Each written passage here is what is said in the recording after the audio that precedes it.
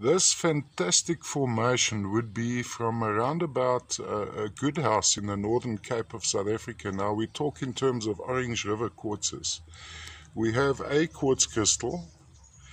Tiny, in this case we have tiny touches of silver metallic hematite sitting on the outside of the crystal. Of course some is trapped inside, causing it a brownish reddish color, giving it a reddish color. A lovely phantom in this crystal. You just zoom in on that, on the main crystal. It's a little bit underexposed as we see it in the picture. It's got an underlying brownishness to it. Have a look at that. Look at that wonderful formation over there. So all in all, quite a showy piece from a form point of view. That's a pretty accurate indication of the actual color. Let's see how far we can. We're still pretty accurate here in the color. Going around across like that.